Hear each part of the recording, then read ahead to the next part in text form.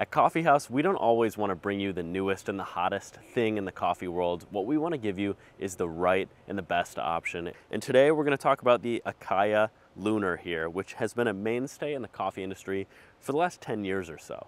So this is the 2021 model of the updated Acaia Lunar, basically the same as the original, nice solid metal finish with this glass top here and just ultra responsive LED. Put that on there, go ahead. Tear is on that side, weigh out whatever you like, probably coffee, and then you have a timer on this side. The Acaia Lunar here comes in 3 different colors, white, silver, which is what we have here, and black, and comes in at $250. And while it is expensive, we think it's well worth the investment.